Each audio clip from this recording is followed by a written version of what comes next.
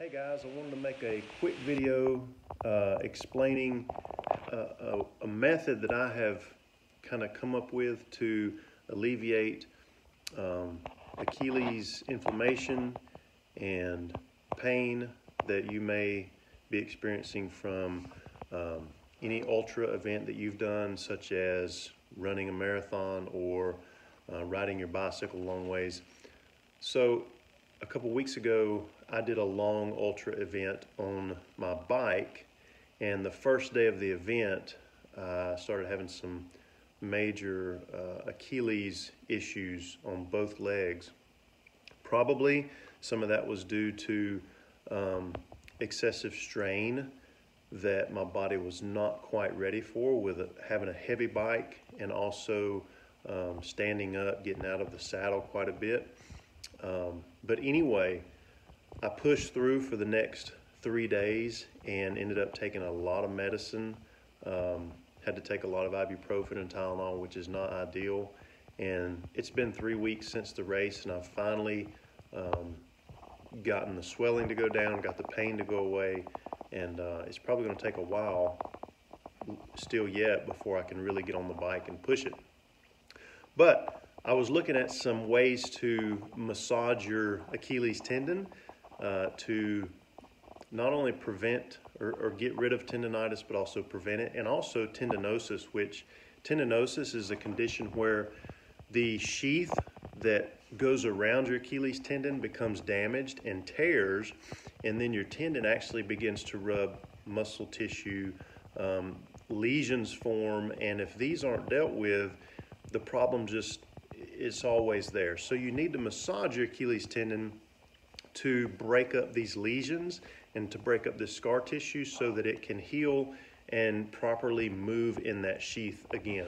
So looking here at my leg and my Achilles tendon here, the swelling has gone down. This was a really big knot, but the doctors will tell you to massage this with 2 fingers up and down, or in a twisting motion like this, okay?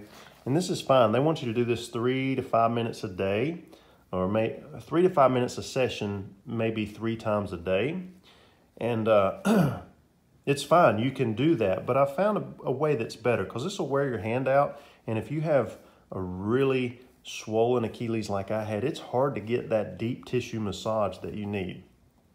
So this is the method that I've come up with. It's super simple, and you can imagine this dumbbell as a roller, and what you're going to do, if my finger is the Achilles tendon, I want it to be in this groove, and I want to roll it like this, okay?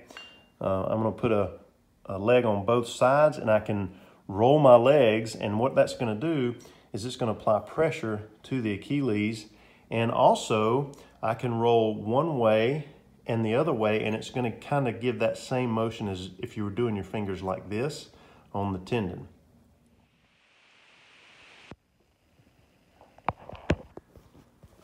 And I'm just going to roll just like this.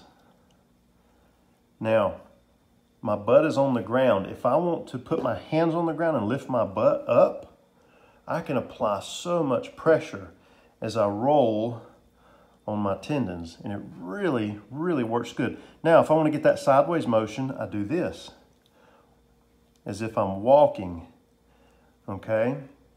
The other cool thing is, with this type of dumbbell setup, I can adjust this gap, make it wider so I can get more on the outside here, or I can tighten this up, make it narrow, so I can really pinch and get on the more of the outside of the tendon.